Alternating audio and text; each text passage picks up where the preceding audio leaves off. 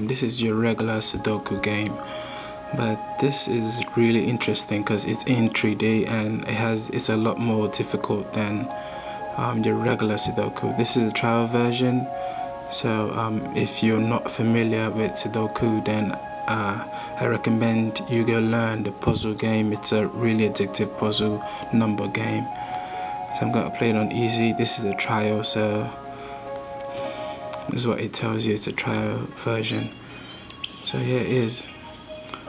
It's a really nice interface, really nice graphics there, nice soothing sound. You have your time clock up here, number of moves, points you get for every move you make. I'm not going to explain how to play Sudoku, so yeah, no, the logic is to get from numbers 1 to 16 in this case. The regular Sudoku is from 1 to 9. It's a 3x3 square box, but this is a 4x4, so you have 1 to 16, and you know, just fill in all the numbers. If you know how to play the game, I'm not going to go into explaining how to play Sudoku, so you can just go through your list here. So as you can see, I filled up this whole box here. Another fun fact about the game is it's represented in a cube. So here's your cube, and the highlighted lines show you what lines the number you select are affected by. So say for instance, I'm trying to find out what number goes here. I just click on it, then it shows me, okay, this is the line.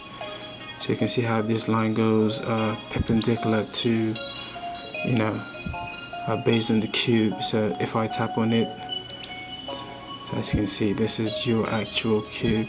So you have to solve the puzzle by filling in the numbers in the gap. Tap on the box to bring out the number, how to choose your number, put it in, and there you have it. So it's a really nice, I love the concept of the game. It's a really nice idea, really creative. So I'm gonna solve one real quick. So on this line here, you have 8, 7, 10, 5, 13, 15, 3, 2, 16, 11, 12. So you just have to look for numbers missing on this line. Again, if you're not familiar with Sudoku, you will not understand what I'm talking about. So let's see what numbers missing here. We have 1, 2. There's a 3, 4.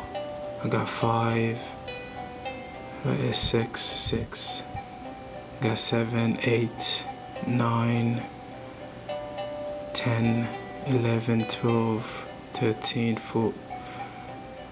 So what's missing is actually 14. So you're gonna tap on it, enter 14, and you know that line is.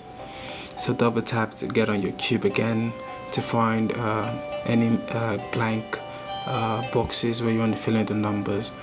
So choose a box. Double tap on it to give you the flat layout mode, you know, solve your puzzle. Click it again, and so this is the concept is, I imagine, is kind of like a Rubik's Cube, but more Sudoku style Rubik's Cube. So it's a really nice game. It is not free. You would have to download the full version from the marketplace. So I'm gonna just quit that game. So to get the full version, the price for it is, it's really cheap. It's 99 cents. So that's less than $1. So yeah, that is really nice. I love the concept of the game. So it's something I would actually consider buying. I do believe games should not be more than 99 cents.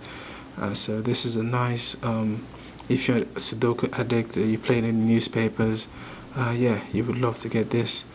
It's a twist to it, nice Rubik's Cube Sudoku puzzle game. So you can get this from the marketplace for 99 cents on your Nokia Lumia phone.